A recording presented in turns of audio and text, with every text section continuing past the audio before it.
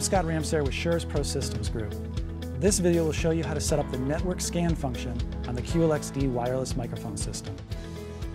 Shure QLX-D includes a new feature called Network Scan to help you quickly identify clean, compatible frequencies when working with multiple QLX-D systems. Network Scan replaces Group Scan mode found on other Shure wireless systems. To enable this feature, first network your QLX-D receivers together.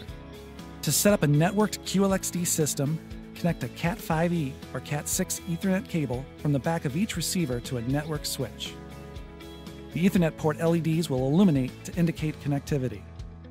The network connection indicator on the front of the receiver will also appear when it detects other Shure devices on the same network.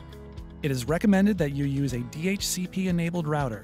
When the receivers are powered on, this will enable the router to automatically assign IP addresses. Setting IP addresses manually is also possible. Note that the QLX-D receivers must be on the same subnet. Once the receivers are connected, a network scan can be used to coordinate frequencies.